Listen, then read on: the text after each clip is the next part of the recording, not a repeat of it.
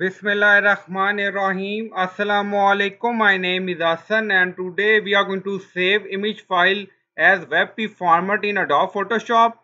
Before starting work, it's my request, please subscribe my channel. Thank you. Now back to our work. So this is our image file and on top you see file. So click on it and then you see save as. So click on it. Now you see save as type. You don't see WebP format.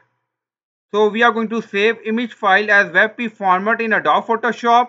Now close and then close Photoshop. Now we are going to download WebP plugin. Now go to website GitHub and you will find this website link in video description or in comment section. Now scroll down. You see installation. Direct link for Windows x64. Now click on it. So we are going to download it. Now click on save. Now save done. Go to folder again and then you see this is our plugin file. Now copy this file and then open local disk C. Now click on it and then you see folder program file. So open it and then you see Adobe. So again open it and now you see Adobe Photoshop CC. So open it and then you see plugin folder. So click on it. Now we are going to paste plugin. Now click on continue. Now complete. Now open Photoshop again. Now open any image. Now open in Photoshop.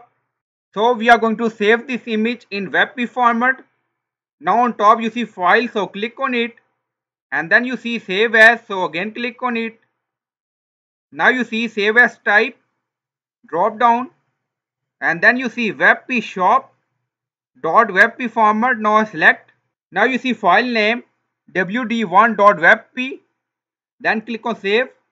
Now you see WebP setting, quality, compression, metadata, and then you see compression, fastest, default, slowest, and also you see quality. So you can select quality according to your requirement and then click on OK. Now image file saved done as WebP format. Now go to folder again. Now you see WebP. Now open. So this is a WebP format image. First download plugin and then copy and paste in program file Adobe folder. So I hope you like this video. Please like, comment, share, subscribe. Thank you for watching.